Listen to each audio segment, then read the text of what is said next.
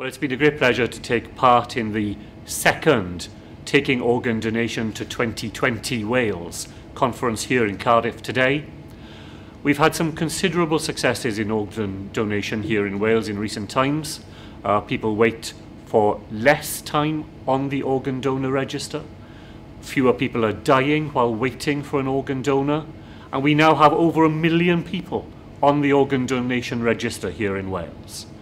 But at the same time, we have 220 people in Wales today waiting for the life-saving gift of organ donation. And that means that there's more we have to do. We have to do more to make the system we have today work even better. And of course, we need to bring about a revolution in our consent arrangements. That's why the law is changing here in Wales on the 1st of December of this year.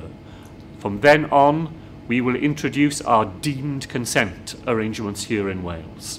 The conference is a really important opportunity for people to come together, to share experiences in advance of the law changing, and to help us all on a journey which we believe will bring about real and positive change here in Wales.